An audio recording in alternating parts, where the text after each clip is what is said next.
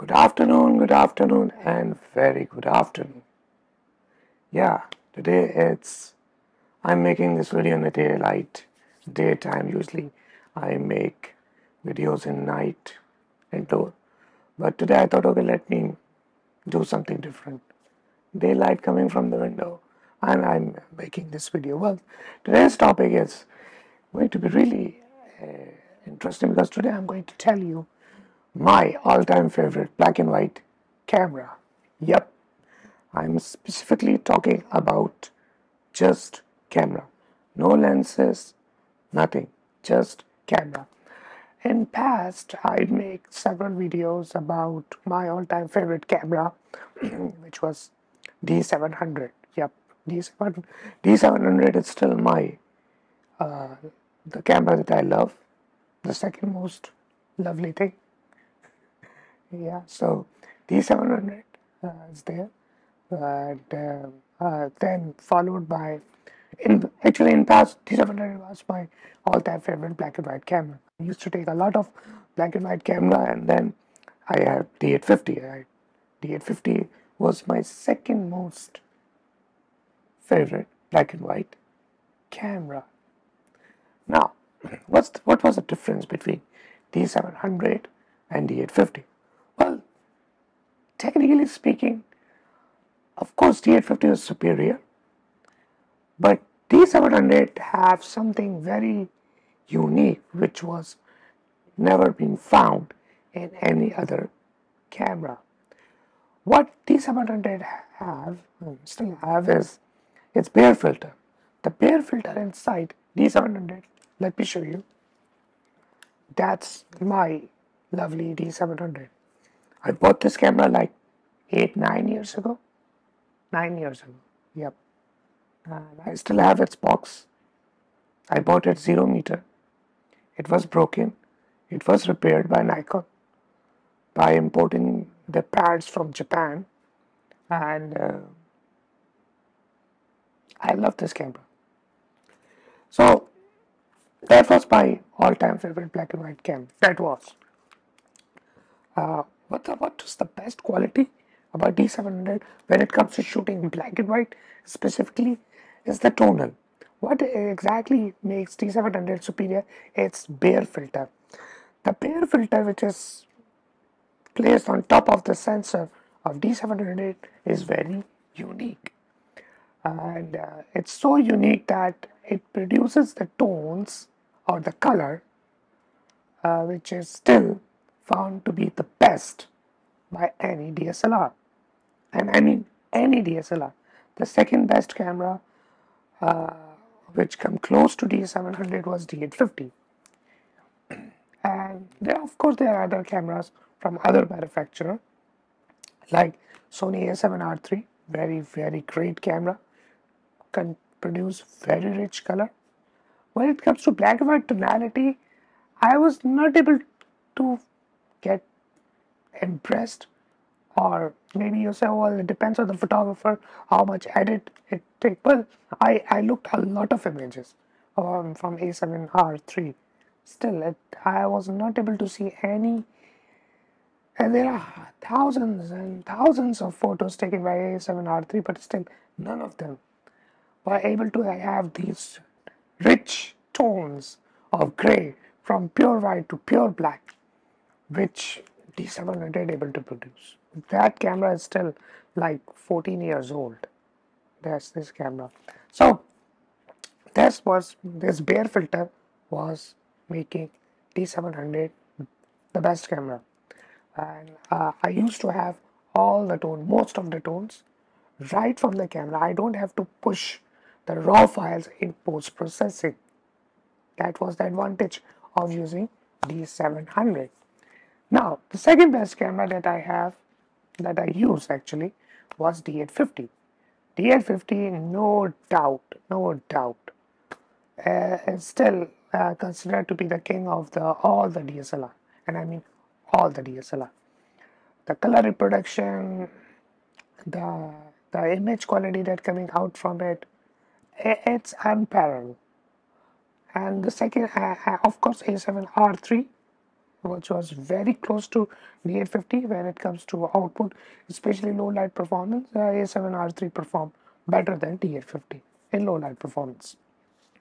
So I found D850 after D700 my second most favorite camera for black and white. What was the advantage of having D850? Well, D850, first of all, you won't get all these tones right from the camera like D700. D700 gives you all the tones right from the camera. So it means that you don't have to push the raw files in post processing to get the required gray tones. On the other hand, D850, the SNR firmware inside the D850 is so strong. It's so strong that you can get almost any kind of tones in post processing. Of course, D850 doesn't give you that tonality right from the camera which D700 gives you. That's the major difference between D700 and D850. So D700 gives you all the tones right from the camera, so you don't have to push the raw files in post processing. On the other hand, D850 doesn't have doesn't give you all the tones right from the camera, but you can push the raw file so much, and I mean so much, in post processing that you can get almost any kind of gray tones, which makes your black and white photography pop up like you have darker, shadows and bright highlights, and you want to get the best out of them into the middle. You can get that from D850. That's the advantage of having D850 for black and white photography.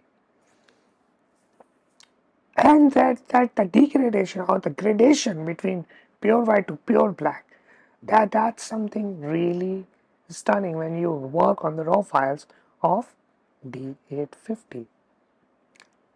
And of course D700 gives you everything right from the ground. Okay, so I'm just still talking about D700, D850, but these two not my all-time favorite cameras. There is another camera I want to talk about. I'm going to tell you what's my most favorite camera of all time, black and white photography. Before that, before I unveil that camera, I'm going to tell you the best crop sensor camera which I found best for black and white photography. And I was just looking at the images like a few minutes ago, and I was stunned by the type of tonality I was getting in post processing. And that camera is Nikon D7200. Yep, D72, D7200, D7200, by far the best APS-C or crop sensor camera from Nikon when it comes to image quality. I'm specifically talking about image quality because image quality defines what kind of tones you can get from the raw files for black and white photography. It defines from the raw files. And I was surprised that all the attributes that D700 have and D850 have, like D700 gives you most of the tone, and D850 you can get all the tones in post processing. Somehow, D7200 gives you a part of both in the same body. Yeah, you can get most of the tones just like D700 in D7200 right from the camera. And on top of that, you can extract or further tones for black and white photography in post processing just like this 850 in D7200. So D7200 contains a part of both, but of course you won't get that kind of full potential in D7200 camera body, but still you can get like 90% of D700 attribute and D850 attribute into the same D7200 camera body, especially at low ISO value, and I'm talking about strictly under 1000 ISO. You can get everything, almost everything. the best tonality right from the camera for black and white photography, as well as the capability of raw files to get more tones in post processing. D7200. And I highly recommend, if you need a cheaper camera which can give you everything, especially for black and white photography, go and buy D7200. But for that you need good lenses, which we'll discuss later. Okay, enough from different camera. Let's come to the main camera, the main hero. Yep, let me introduce. So here it is, my all-time black and white favorite camera. Yep, Fujifilm GFX 50R. Yes, that's a medium format. Fujifilm GFX 50R is right now currently the cheapest medium format camera that you can get. It's so cheap that the high-end full-frame cameras are expensive than this camera body. So these GFX 50R have the 100% capability of D700, which gives you all the tonalities, I mean all the tonalities right from the camera, as well as its raw file of GFX 50R gives you so much latitude in post processing that you can extract all the different shades of gray in post processing just like D850. Yes, so GFX 50R gives you D700 and D850 in the same body. And of course, that's 50 megapixels. So you can imagine what kinds of resolution you are going to get from D850. I'm sorry, GFX. GFX 50R. GFX 50R. But there is a catch. Of course, no camera body is perfect. So, what's the catch? First of all, it's a slow machine. It's very slow machine. All right. It's not like any full frame like D850 or A7S3 or your Z9. It's not like that. Not at all. The maximum frames per second is 3 frames per second. All right. And its autofocus is not as fast as current generation or new, currently available new mirrorless cameras. But the image quality that you can get from GFX 50R, I personally believe it surpasses the D850. It surpasses the your Sony A7R4. It surpasses even Sony A1 or Canon R5. I'm strictly talking about image quality. I'm not talking about high ISO. I'm not talking about dynamic range at all. The image quality. The second thing when we talk about image quality, the colors, the rendition, the tonality. Then we talk about dynamic range. The dynamic range of GFX 50R. Damn. I mean, damn. Like I said, this camera gives me so much tonality in post-processing just like D850 that I don't have to worry about anything. I know I can get all the tones in black and white. When it, if I have to push the raw files too much in post-processing, I know I can get all the tones from this machine. It has this potential, the latitude of post-processing that I can get from this machine is unparalleled. But there is a limit for of this machine when it comes to, just like any other machine, this machine also have a certain limit. You can get, of course, all the tones and everything, but to a certain point. You don't expect that there is a shadow area which you didn't see anything, and you don't increase the slider by 100% and you think that you'll be able to extract all the details. Yeah, you will, but it will be meshy. The white balance over there on that shadow area will be worse. It will be more greenish type.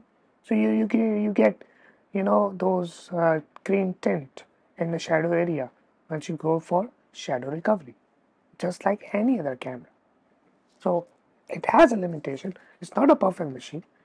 Same goes for D700, same goes for D850, same goes for A7R3, A7R4, or A1, or even, Canon 5DS, 5DSR, or R3, or even R5, or R7.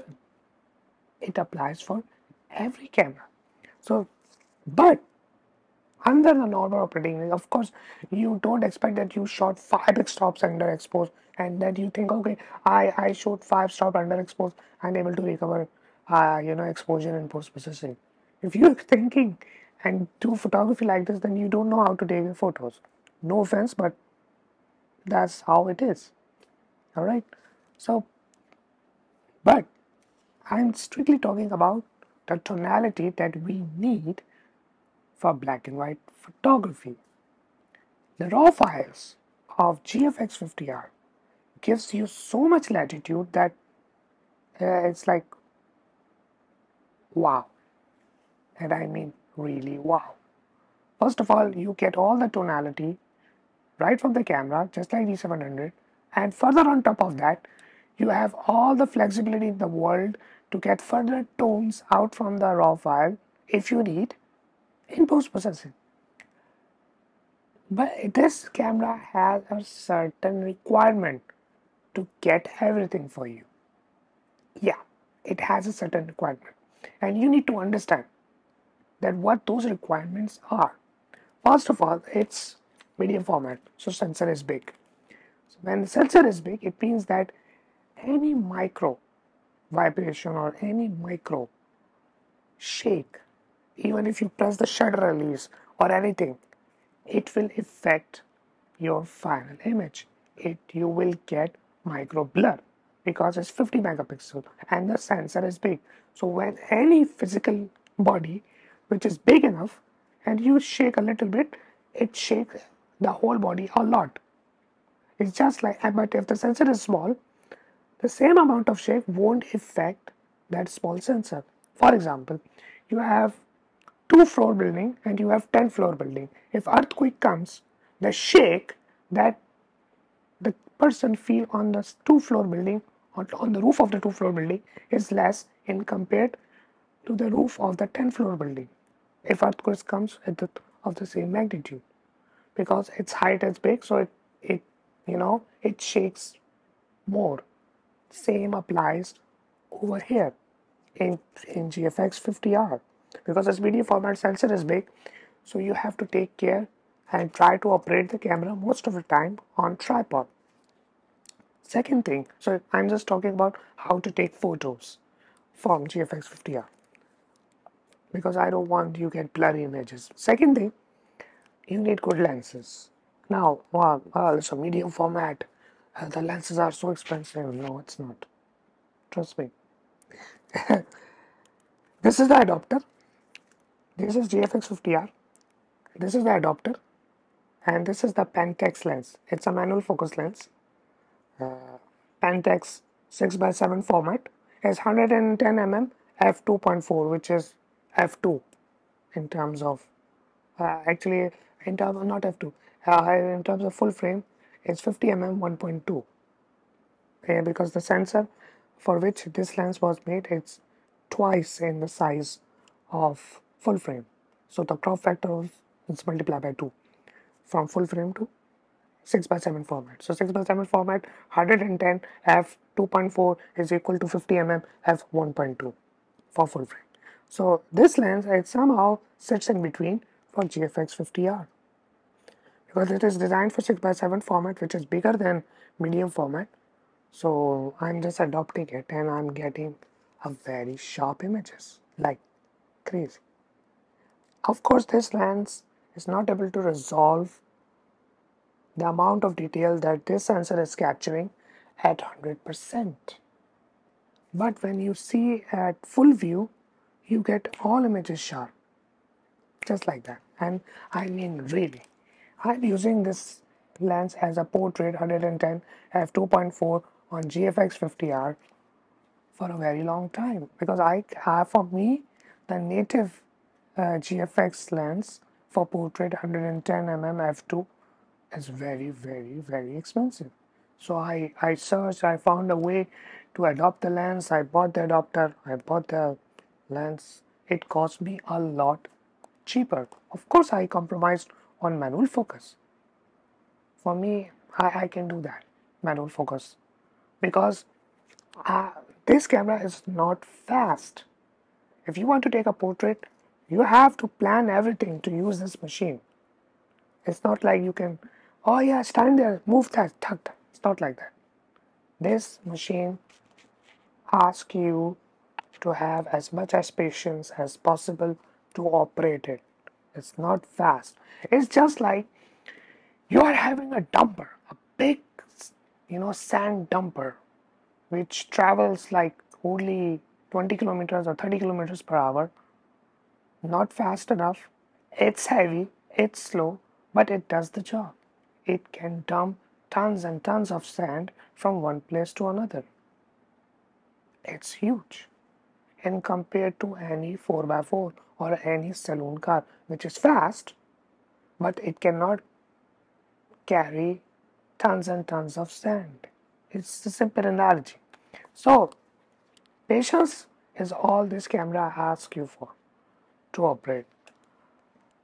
I'm sorry, I little diverted from the main topic, because this machine is so awesome, and I mean, so awesome that you can't believe. Right now, it's cheaper than any high-end full-frame camera. It's even cheaper than your Sony A7R4. It's cheaper than your Canon R5. Yeah, it's cheaper. So imagine you only want to shoot landscape, and you are going for 45 megapixel Canon R5, or you are going for Z7 II Nikon, or you want to go with Sony A7R4 61 megapixel, and you are a landscape shooter or portrait shooter. These two are famous. I understand that. So imagine both of these doesn't need fast operation. Yeah, it doesn't, both landscape and portrait doesn't need you to go fast. You can take your time. That's where this camera fits in perfectly. And it's cheaper than R5, A7R4, or Z7 II right now. I'm not being paid by anybody. I'm just talking facts. I'm a hardcore Nikon user. But when it comes to tell you the technicalities or which is the best for whatever you want to shoot, I'm trying to be neutral. I'm always trying to. Yeah, I know some of you laughing and when I use the word neutral. I know what you mean, but I'm just talking about the black and white photography, which most of you don't do. So the people who do black and white photography, please do try GFX 50. Do try, not 50, I mean do try GFX medium format, especially GFX 50R. It's the cheapest medium format, cheaper than full frame, and it gives you everything that you need. The tonality right from the camera, and also the latitude in post-processing. That's it. When it comes to lenses, well, that's another topic we'll cover in some other video. I hope you enjoyed this video with some facts that I shared with you, and GFX 50R, the best black and white camera in my opinion today, which is July 2022. Well, I don't know. Thank you very much, and I'll see you guys some other time. Till then.